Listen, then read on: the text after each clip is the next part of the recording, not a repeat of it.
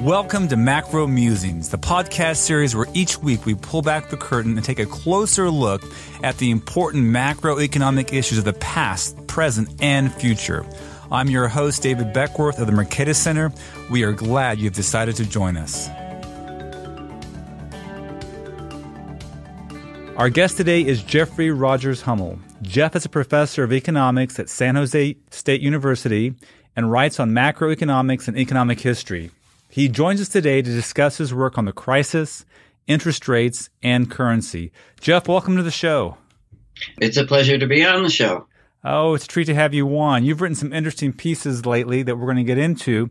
Before we do that, I would like to know, how did you get into economics? Well, as you know, my PhD is actually in history. But when I was doing my undergraduate work at Grove City College, I was there at the time when Hans Senholz, a student of Mises, was teaching. And they also, in the history department, they also had Clarence Carson, who regularly wrote for the Freeman of the Foundation for Economic Education. So I took as many Senholz's classes as I could, and because I realized that you can't really do history unless you understand economics. And then when I got out of the Army and started graduate school at the University of Texas, I took a lot of graduate economics courses, economic history from Gary Walton, from surprisingly Walt Rostow. And I took monetary theory and macro. And then when I was getting ready to do my orals, I asked them to let me minor in one of the three comp areas in the economics department. So I essentially majored in history and minored in economics in my graduate work. And then finally, after being ABD for many years, when I got around to doing my dissertation, it was on the economics of slavery. And even though it was at the University of Texas, I had to have an economist on my dissertation committee, and had the honor of having Milton Friedman be on my dissertation committee. So as when I got back into teaching, it turns out that I could teach both history and economics. I've taught both, but there were more jobs teaching economics. Okay. And you've gone on to write a lot in the field of money and banking and macroeconomics. And we're going to post these three articles that we're going to discuss today on the SoundCloud webpage. But that's a fascinating journey into economics. And I want to go ahead and jump in to the first article I wanted to discuss with you. And this is the article you wrote that was titled Ben Bernanke versus Milton Friedman, the Federal Reserve's Emergence as the U.S. Economy's Central Planner. Now, in that article, you begin with a quote that Ben Bernanke gave at a speech at Milton Friedman's 90th birthday celebration. And the quote from Ben Bernanke goes as follows: "I would like to say to Milton and Anna regarding the Great Depression, you're right. We did it. We're very sorry, but thanks to you, we won't do it again." Okay, so how has history judged that statement? Well, both agree. I mean, in fact, most economists agree with Friedman that what made the Great Depression great was the banking panics that began a year after the stock market crash. But there's disagreement about why the banking panics made the Great Depression great. And to put it in simple terms, Friedman's view was that the banking panics were a negative shock to the money supply, a negative shock to aggregate demand, and therefore, to avoid the severity of the depression, it would have been sufficient to have a more expansionary monetary policy on the part of the Federal Reserve that would have prevented the decline. M2 fell by about 1/3, M1 fell by about 25%. Whereas Bernanke's view is that the banking panics were essentially a shock to financial intermediation, knocking out these crucial institutions in the flow of savings, and therefore the policy implication of that is not an increase in the money stock, or only an increase in the money stock, but targeted bailouts to specific institutions. And so I think that's a significant difference in terms of the policy implications. So Milton Friedman viewed the Great Depression as a medium of exchange crisis. The money supply, a large part of it disappeared. That had real consequences versus Bernanke focusing on the breakdown of financial intermediation. That was the key shock. Okay. Yes. That's okay. So, and that ultimately, what you argue in your article is what drove the response of the Ben Bernanke Federal Reserve in 2008, 2009, and so on. Yeah, well, actually, the response begins in August of 2007. Well, tell us about that. Well, he started the first basically. In August in 2007, you begin to see, as Gary Gorton has pointed out, you begin to see a panic in the repo market and the asset-backed commercial paper markets. And so the first thing that Bernanke does is he eases up on discounts, trying to encourage banks, and to a certain extent does encourage banks to borrow more money. And then in December, he creates the term auction facility, which is designed to get financial institutions to borrow even more money. And if you look at the balance sheet of the Fed, as the borrowing from the Fed increases, Bernanke sterilizes that by selling off Treasury securities. So there is no significant change either in the size of the Fed's balance sheet or in the monetary base. And that's phase one of his response. And he continues that until October of 2008. And by that time, the Fed is beginning to run out of Treasury securities that it can sell off to sterilize the bailouts. And so that's when you get quantitative easing coupled with the paying of interest on reserves. Let's look a little bit closer at that phase one you just outlined. So between August 2007 and the end of 2008, right when QE1 starts, what you're saying is that the Bernanke Federal Reserve, and we're saying Bernanke, but obviously it was more than just him, it was everyone on board who voted for these policies. What they did was sterilize lending. So for every dollar they lent out to banks in distress, they also took a dollar out of circulation. Is that what you're saying? Yes. And they did that. They did that by selling off some of their Treasury securities. Exactly. Yes. And they did that because Bernanke was, has always been an inflation targeter, and he was worried about an increase in the monetary base, setting off an increase in the rate of inflation. Yeah, so I guess what's interesting about that is, during this period, there was obviously financial stress by then. And in 2008, we know the economy was contracting. And what they were doing was they were keeping the level of the monetary base stable up until late 2008 by doing this sterilized lending at a time where you think it would probably be important to expand the monetary base, that in the sense that the demand for liquidity has gone up. It's a stressful environment. Financial conditions are worsening. And the Bernanke Fed is effectively picking and choosing where credit gets allocated, but it's not expanding overall the amount of money available. Exactly. Yes. Right. And again, that goes back to what you mentioned earlier, that it's a different view of the crisis. So it makes sense if you view the crisis as a financial intermediation shock versus a money or medium of exchange shock. So What should he have done, I guess, kind of going back to this critique, what should he have done during phase one instead of sterilized lending? Well, I think he should have done exactly what Greenspan did when he faced, Greenspan during his long reign at the Fed faced three potential crises. First of all, the stock market crash of October 1987, just after he's appointed, and then Y2K and 9/11. And what you see in each of those cases is that although Greenspan over the long run was pursuing a tight monetary policy, and in fact, if you look at the monetary measures, tighter than what Volcker had been doing, in each of those cases, he initially floods the economy with liquidity until the stress has disappeared, and then pulls it back out. And it's particularly clear in Y2K and 9/11. You see a huge spike.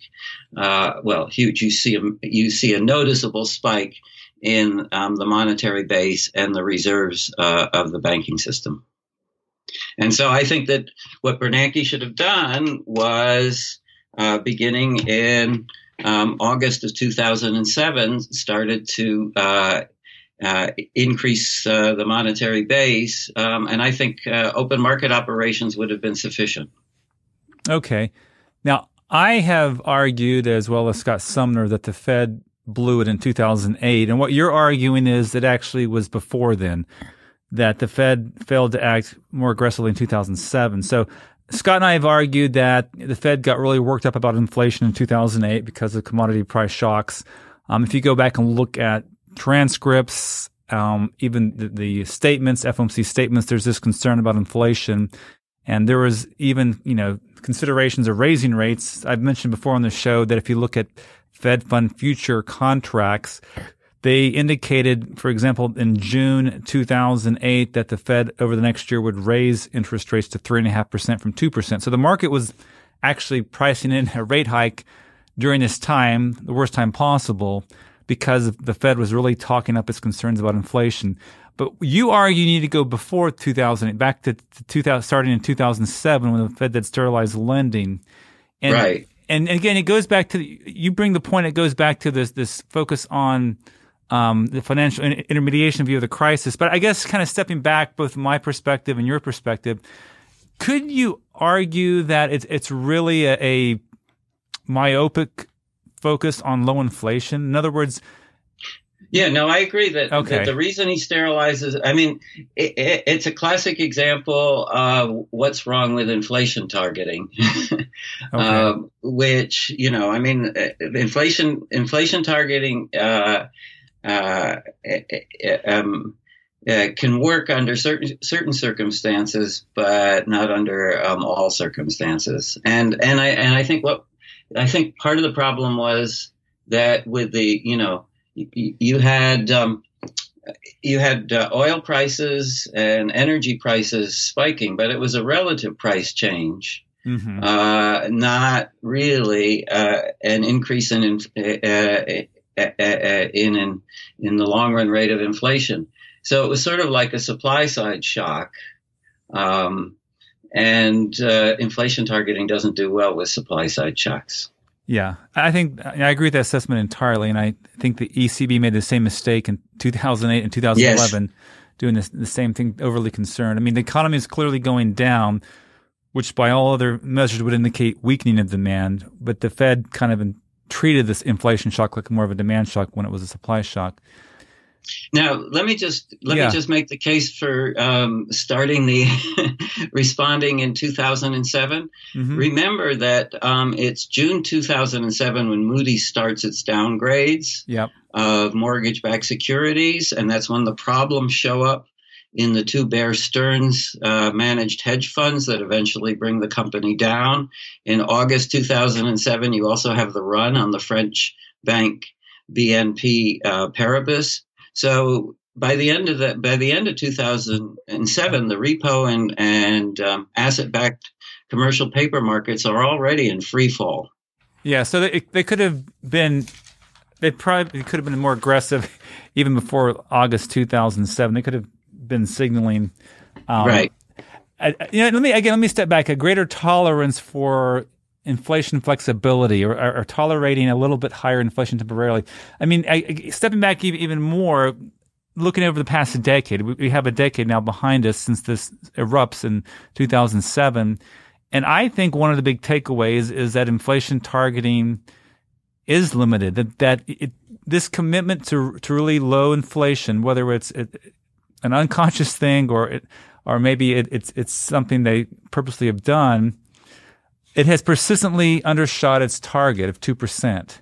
Now, it's easy to understand why it undershot during the crisis, but even since June 2009, it has undershot the 2% target.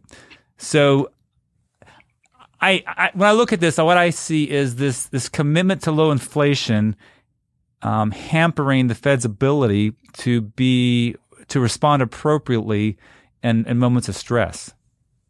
Yes, I agree. But notice that under Greenspan, he was committed to low inflation, but that didn't stop him when there was an incipient crisis from flooding the system with liquidity. No, absolutely. And that's where I really stress inflation flexibility. A true flexible inflation target, you would tolerate overshooting. You wouldn't necessarily be aiming for inflation overshooting, but you would tolerate policies that might cause it.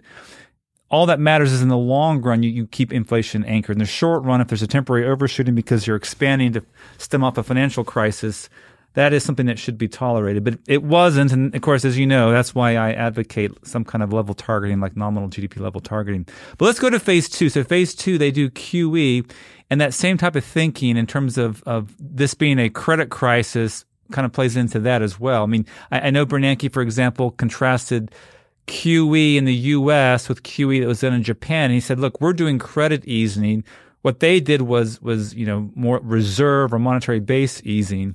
And I think that's one of the challenges of why QE wasn't as effective as it could have been. I think QE 1 did pack something of a punch, QE 2 and QE 3 less so. But at a minimum, you can see that the driving ideas behind it are very similar to the ideas that drove the response in 2007, 2008. Yeah, well, particularly the policy of starting to pay interest on reserves. So that, in other words, Bernanke's run out of Treasury securities to sell to sterilize his bailouts. He realizes he needs to actually do more in the way of bailouts or more in the way of expansion, and is worried about inflation. So how do you prevent an increase in the Fed's balance sheet from generating higher inflation? Well, you give the banks an incentive to hold more reserves. So you pay interest on reserves, and he actually is explicit about this in his memoirs. And so what happens is that the monetary base goes up, but as the banks accumulate and eventually accumulate over 100% reserves behind M1, the money multiplier collapses.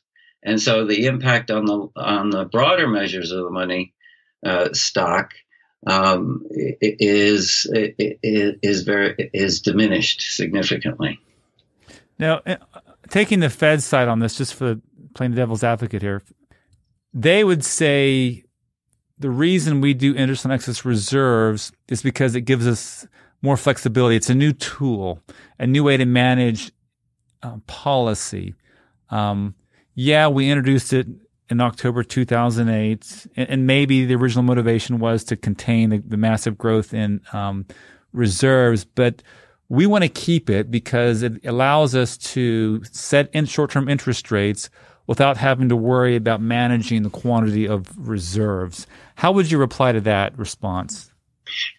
Well, I would first point out that and to say something else on their behalf, other central banks had already begun paying interest on reserves, so it wasn't an unprecedented thing to do. Mm-hmm. But initially, the plan was to set up a corridor system in which the Fed would target the federal funds rate, use the discount rate to as an upper bound on the federal funds rate, and use the interest rate on reserves as a lower bound.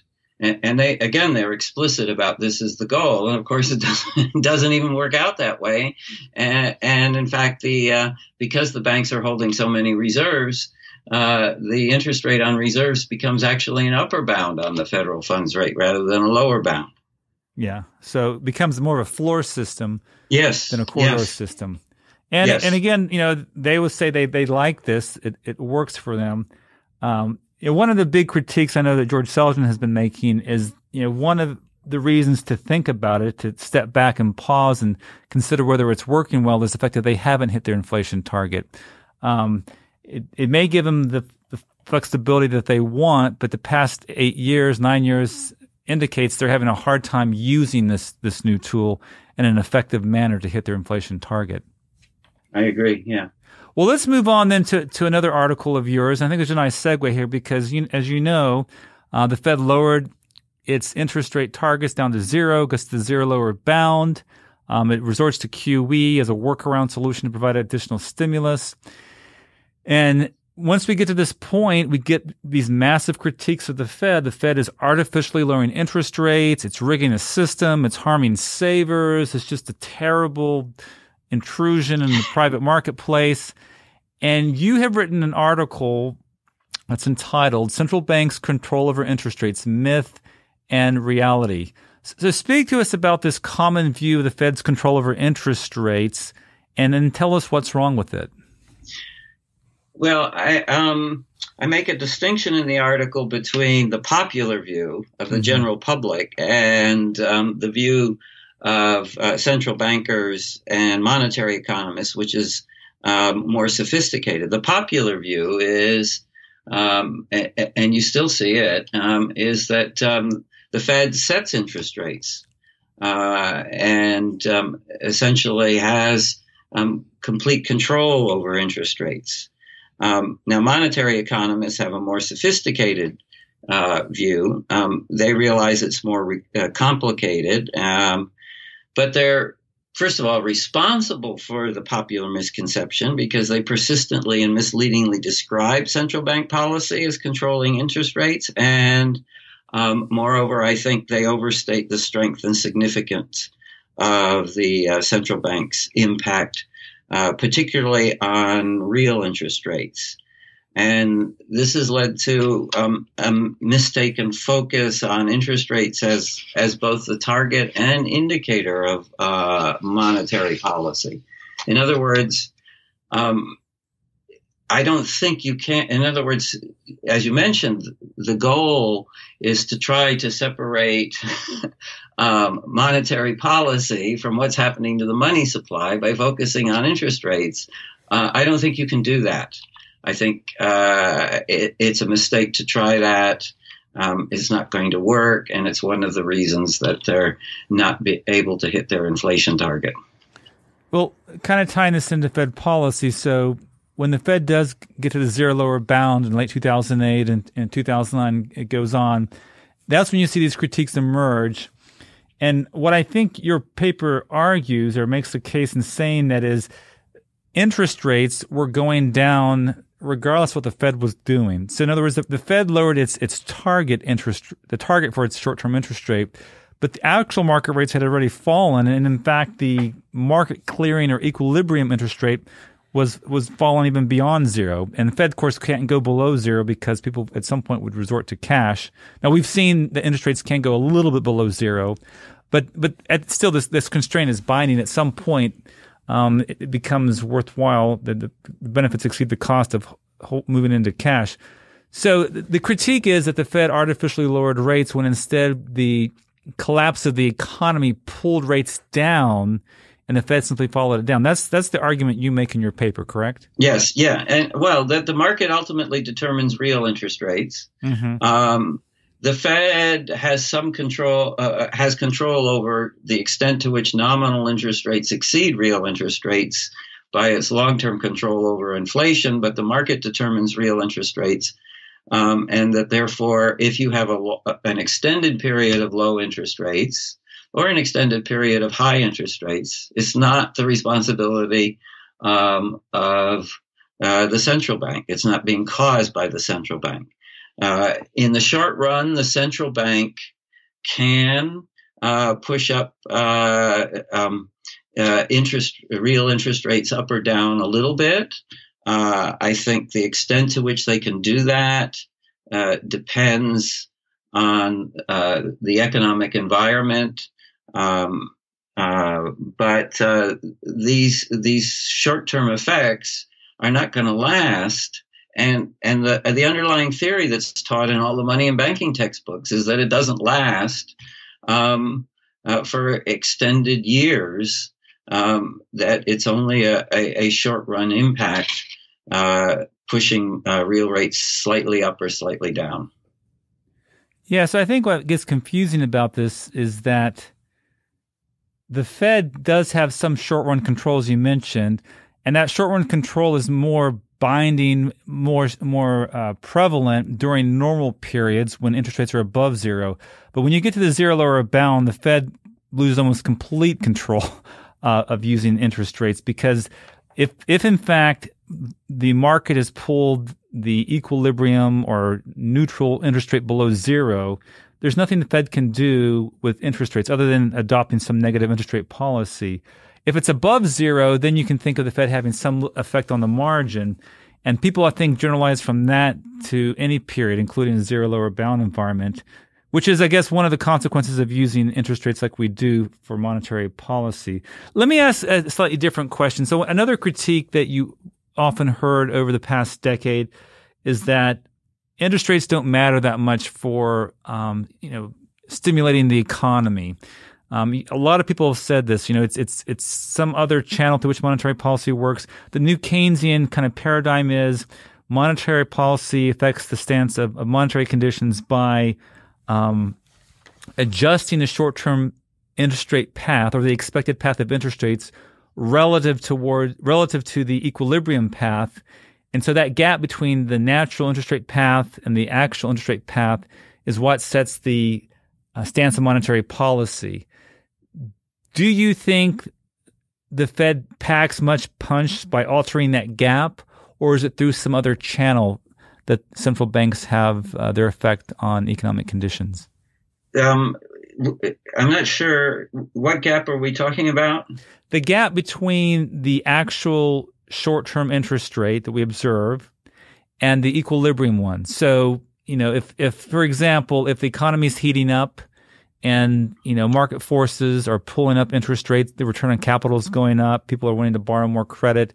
So the natural interest rate is rising, and the Fed decides to keep rates low, even as the market forces are pushing them up. That gap would indicate a stimulative stance of monetary policy. Well, my argument is that the Fed doesn't have much influence in creating the gap. In other words, I don't think you kept using the word control over interest rates. Mm-hmm. They have some influence over interest rates, okay, but I think the extent of the influence is very limited. In other words, the Fed, in theory, could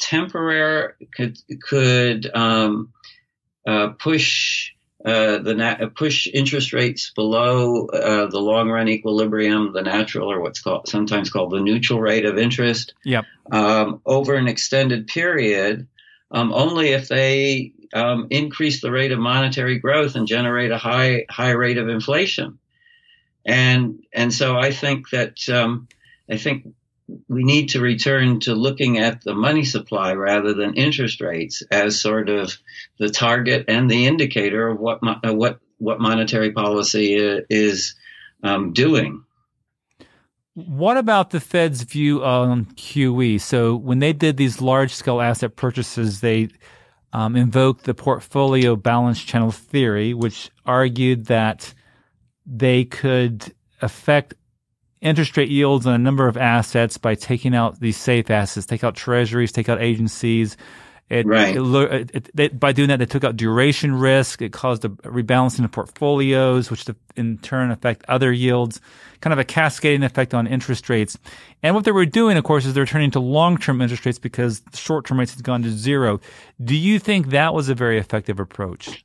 I don't think it was an effective approach for the problem that they were interested in solving. Okay. In other words, my view of quantitative easing or the large-scale asset purchases is that most of the money that the Fed has used to engage in those operations is not money that it's created the traditional way that central banks operate, but money that it has borrowed. You saw this at the beginning of quantitative easing, when temporarily the Fed, part of that quantitative easing, which was going into foreign central banks was being financed by the Treasury borrowing money, depositing it in its account at the Fed, and then the Fed re-lending it to foreign central banks. And to a certain extent, interest on reserves is a way of redirecting the lending of banks from the economy to the Federal Reserve, which then allocates credit. So in other words, by paying interest on reserves, the Fed has become has expanded beyond an institution that controls the money supply to becoming also a giant financial intermediary that borrows on one end of its balance sheet and relends on the other end of the balance sheet. And of course, that can have some impact on the structure of interest rates. In other words, it's like Fannie and Freddie. Fannie Mae and Freddie Mac have some impact on the structure of interest rates, where the credit flows.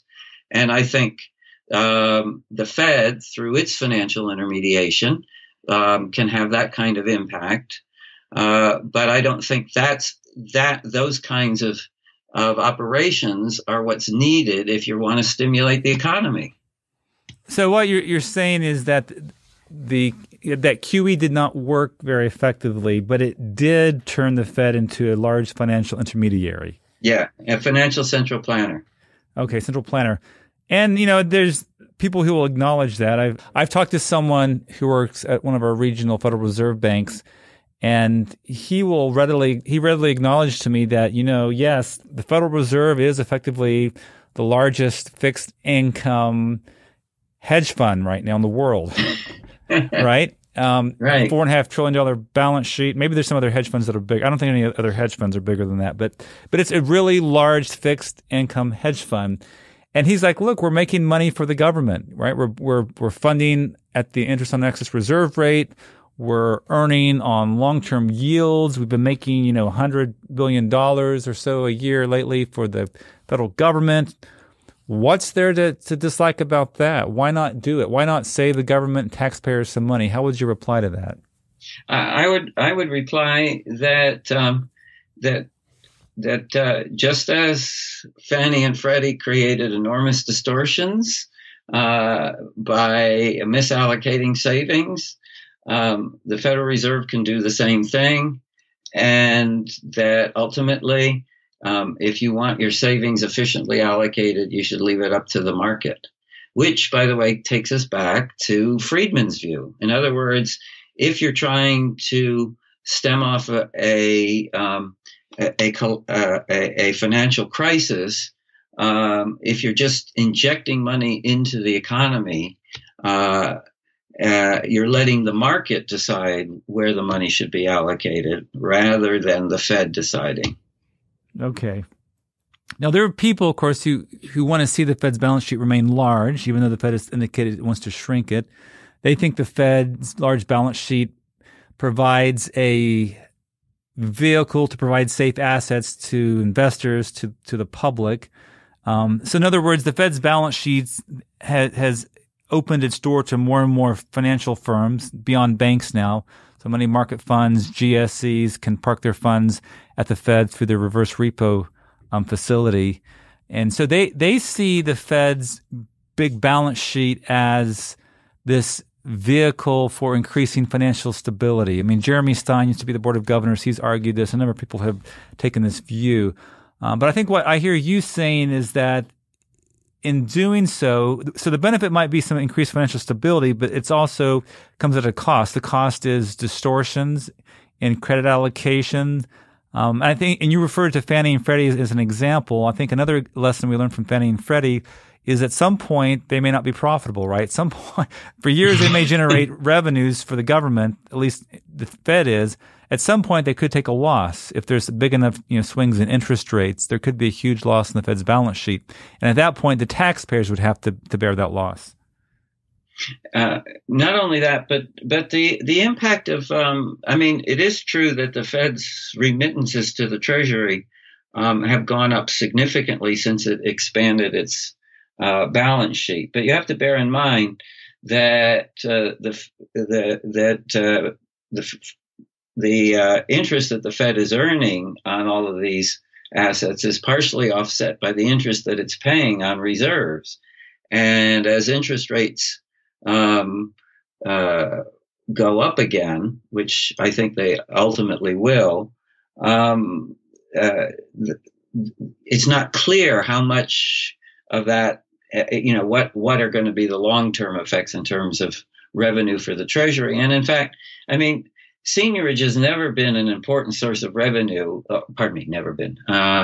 Seigniorage in developed countries in the late 20th century and 21st century became a trivial source of revenue. And so the Fed has increased its seigniorage. So maybe now, I'm not even sure it's even reached 1% of GDP as a result of the increased remittances to the Treasury. Yeah, it's interesting if you read the discussion of FOMC members. Many of them do recognize the expanded Fed's balance sheet is effectively a creepy nationalization of the financial system. That, if they keep it large, they're effectively, usurping activities that formerly were done by other firms. And some of them are uncomfortable with that. And I think it's one of the reasons they're willing to shrink the balance sheet. Another reason they may be uncomfortable with it, and I've written on this, and this is purely conjecture on my part, but one other reason might be the political economy of interest and excess reserves in the following way. Most of the payments that go to banks from interest and excess reserve are going to one of two institutions. One, foreign banks that have branches in the U.S., and second, large domestic banks. So the banks that we bailed out during the crisis, and then foreign banks are the ones receiving the lion's share of interest and excess reserve payments. And I think that's a really bad image to come before Congress and to discuss. It's just bad optics. And as rates do go up, those payments will get larger if the Fed does not, dramatically shrink its balance sheet. And right. I think that will be a hard sell for the Fed to make. Why are they making these interest payments to these foreign banks? I mean, I've looked at this data recently. So in 2015, this is kind of a rough estimate here, but about $6 billion in interest and excess reserve payments were made to banks. In 2016, it jumped about to $12 billion. So there's a big increase. And of course, that increase was due to raising of rates. And right. now $12 billion may seem like chump change compared to the Defense Department, but as time goes on, that number will get a little bit bigger. And I just think that will be a tougher and tougher sell for the Fed to make on why they're making these payments. Agreed. Okay. Let's then move on to another article you've written. And this article is also about money, but it's on a particular form of money, and that is currency. Over the past year or so, there's been a lot of discussion about whether we need to get rid of currency. Kenneth Rogoff had a book, The Curse of Cash, where he argued along these lines. I believe Larry Summers made a similar argument and a few others. And you responded to this. You wrote a review that got published in which journal? Econ Journal Watch. Econ Journal Watch. We'll put a link to it. Thank you. And the title of the article was The War on Cash, a review of Kenneth Rogoff's The Curse of Cash. Now, interestingly enough, you wrote this critical review of it, and Kenneth Rogoff actually responded to your critical review of his work. So why don't you first summarize his work and then provide your critique of it? Okay, well, he wants to phase out cash for essentially two reasons. One is he believes that cash is significantly important in the underground economy for illegal activities such as drugs, human trafficking, illegal immigration. And so he sees this as a mechanism for suppressing crime because criminals rely more heavily on cash than others do. And going along with that is that he believes it would force more activities, the underground activities, the legitimate parts of the underground economy,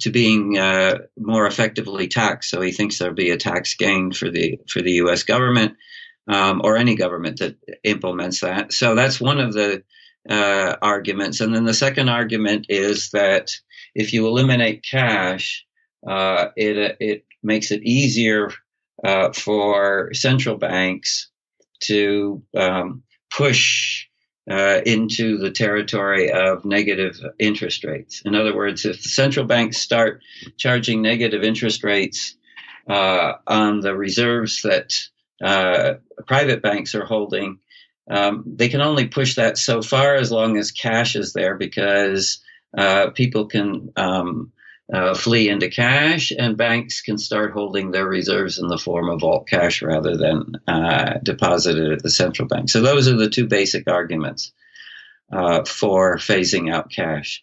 And Rogoff actually is somewhat careful in making his proposal.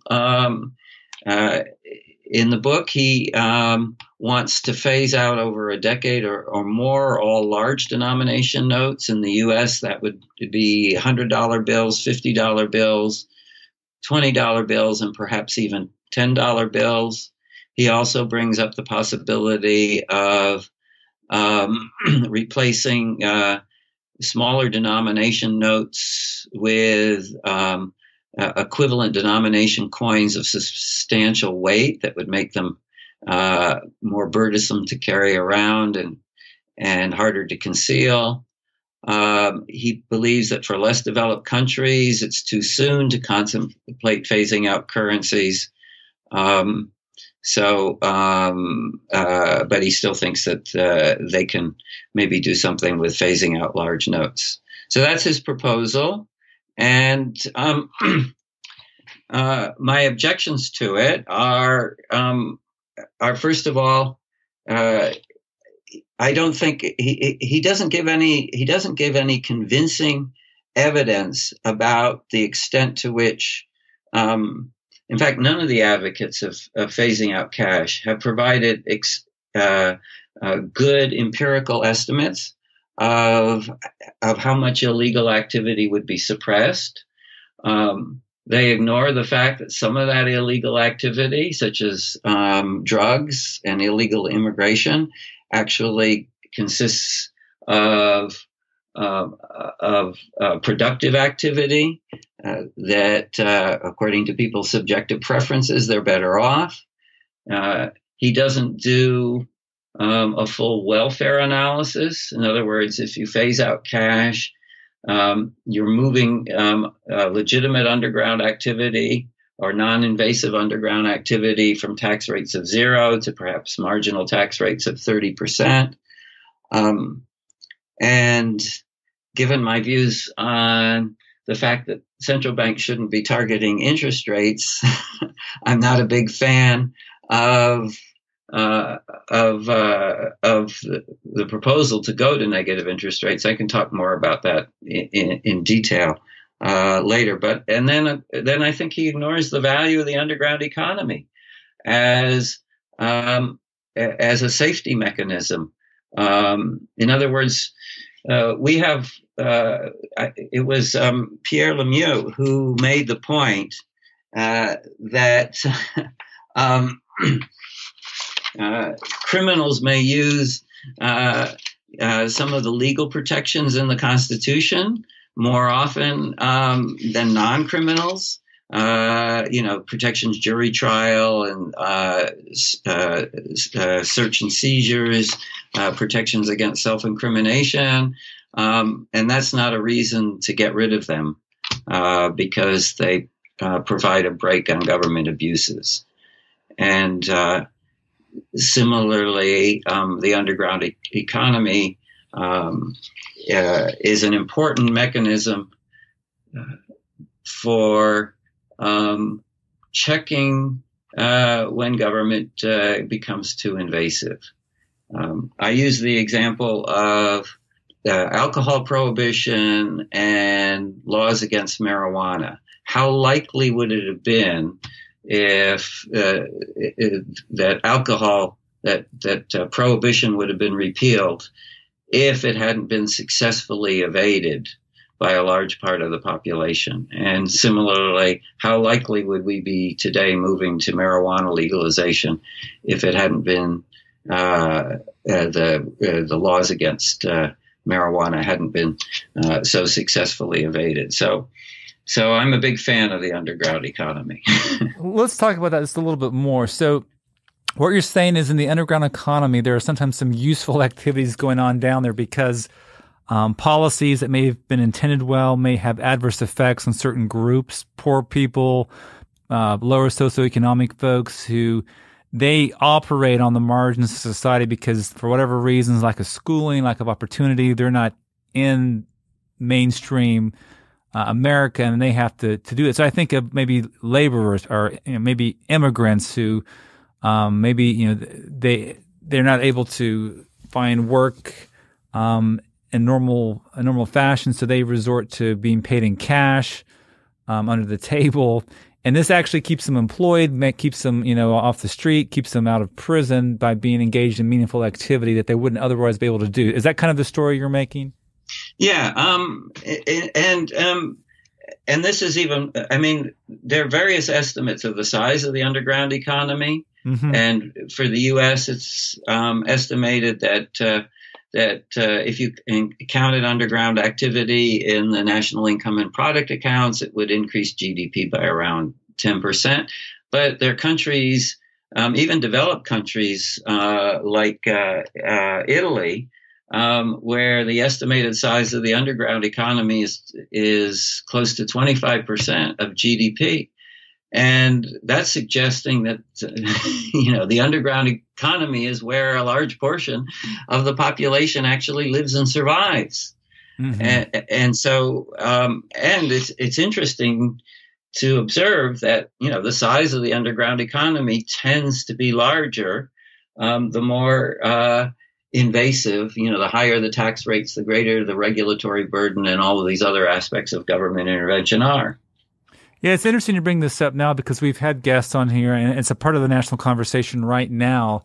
Some of the regulations at state and local levels that are preventing labor mobility from happening like it used to. For example, zoning restrictions that keep the amount of housing supply low in your part of the country over there, near San Francisco, or occupational licensing, things like that prevent people from lower socioeconomic levels from maybe moving to where the jobs could be or getting the work they want to get. And the underground, like you said, the underground economy provides kind of a social safety net, an unofficial social safety net that keeps them going. And cash is the medium of exchange in that, and you don't want to stranglehold that last refuge they have. Well, and I would divide the argument about the underground economy into two parts. Okay. The first part is you need to do a welfare analysis. In other words, the underground economy consists of both truly invasive, violent activity, but also a lot of activity that involves producing goods and services that people desire. And so if you're going to try to suppress the underground economy, you have to, by moving these activities into the regulated economy, you have to do a welfare analysis and see in other words, you may get tax gains, but you have to show that the tax gains would offset the losses, the dead weight loss from moving these kinds of activities into higher, more regulated zones of the economy. So that's one aspect of it. And then there's the other aspect, which is even if the welfare analysis showed that the gains would exceed the losses, it still isn't a sufficient justification for getting rid of the underground economy because of its political economy aspects, because of the role that it plays in terms of putting a check on the power of the state. I would add another argument, and I've mentioned this before when I was talking to another guest we had on the episode with J.P. Koenig, and that is dollars are a very important part of the money supply for many people around the world outside the U.S. So, for example, in Zimbabwe, the U.S. dollar is or was one of the main currencies used there, and a lot of our currency does get sent overseas, and it's a way for foreigners and countries that don't have stable monetary systems to have a stable medium of exchange. It's kind of like a public good that we provided the rest of the world, and I think this getting rid of it would be something that would affect them as well in an adverse manner. Well, let's move on to the other argument given for getting rid of currency, and that's the zero lower bound argument, or today we would say the effective lower bound argument, because we know we can go a little bit below zero.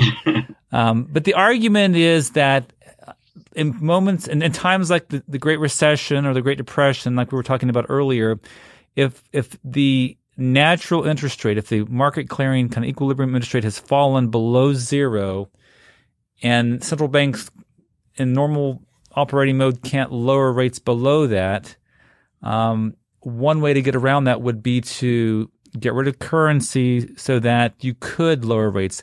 In other words, central banks right now cannot lower interest rates into negative territory because at some point, folks would start migrating towards holding cash as opposed to having their funds in a checking account or savings account earning a very large negative interest rate.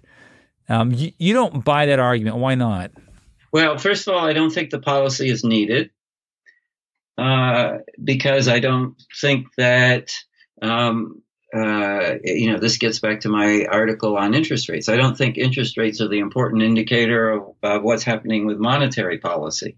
Okay. And in fact, Bernanke himself, when he wrote a couple articles on Japan's lost decade, came up with the correct policy when you've got this apparent deflationary problem, which is that that the central bank can increase the money supply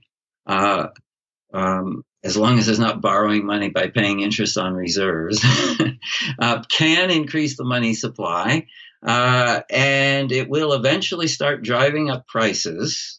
In other words, the goal is obviously to stimulate the economy. It can start driving up prices because it could keep buying assets until it owns everything in the economy. And at some point before that happens, people will start spending the money. So I think the zero lower bound is a non-problem to begin with. If you're focusing on the money supply, you can get any stimulation of aggregate demand or any increase in the money supply. The central bank can without worrying about interest rates. Now the problem is this is this scenario is often referred to as helicopter money. And that actually comes from Friedman's work when he was in one of his earlier articles was explaining why increasing the money supply causes prices to go up.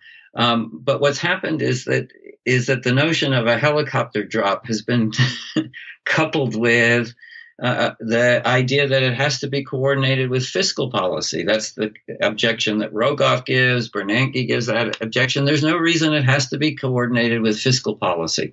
The Federal Reserve, through open market operations, there are plenty of Treasury securities, and if there aren't sufficient Treasury securities, then it can buy other kinds of assets. It has already bought mortgage-backed securities. Some central banks are actually buying equities. So there's no reason why the zero lower bound presents an obstacle to an effective monetary policy. So that's my first objection. My second objection is that I don't think it would be very effective because unlike expanding the money supply to stimulate aggregate demand or achieve whatever macroeconomic goal you want to achieve, A negative interest rate works on the demand for money, not on the stock of money. In other words, it affects velocity. And therefore, unless you're willing to start pushing negative rates successively lower and lower and lower, it's only going to have a level effect. In other words, you impose essentially negative interest rates are a tax on money. You tax money, people spend it a little bit faster, you have a level effect. That's not as effective as expanding the money supply. So I don't think the policy would achieve what it was designed to achieve. Okay. And on top of that, I don't think you should be taxing cash balances. In the moments we have left, tell us about Ken Rogoff's reply to you. So you wrote these out. People can argue, disagree with you. What exactly did Ken Rogoff say to you in his reply? Okay, well, much of his reply was sort of, I think he was really pleased to have somebody. It was clear that I'd read his book closely and I had taken him seriously. So it was a very respectful reply.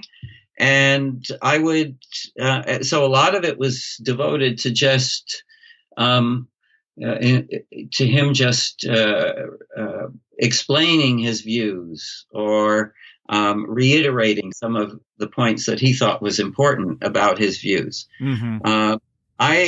There are three things that are noticeable about his reply. First of all, and this first one also appears. There's a paperback edition of The Curse of Cash, and he's added an afterword. And you can see from his reply and from the afterword that he's backing away in terms of what he's advocating, or at least how he's presenting what he's advocating, because you have the impression when you read, the title, The Curse of Cash. Leaves you with the impression that even though he's willing to go slowly, his ultimate goal is to get rid of all cash at some point in the future. And in his reply to me and in the afterword in the paperback edition, he's saying, no, people are misinterpreting me.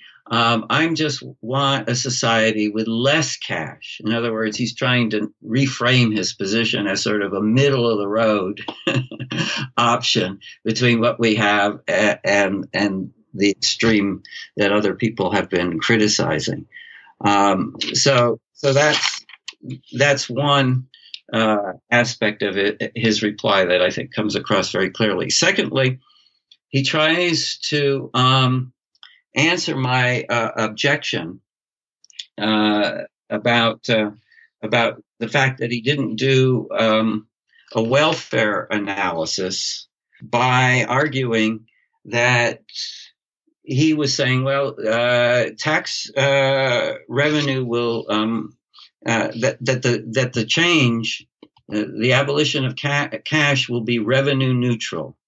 That was the implicit assumption. In other words, that and if it's revenue neutral, that therefore there's no significant welfare loss. And I just think that the assumption that it's going to be a revenue neutral change is undemonstrated and very improbable. In other words, what he's arguing is, let me restate it. He's saying that once you move all of these underground activities into being taxable, you can therefore lower taxes on other economic activities, so that the governments will, in essence, have more revenue coming from underground activities, and this will give them the opportunity to give tax breaks to other economic activity, and therefore, because of that, these other activities have been unfairly overtaxed compared to the ones that have been undertaxed.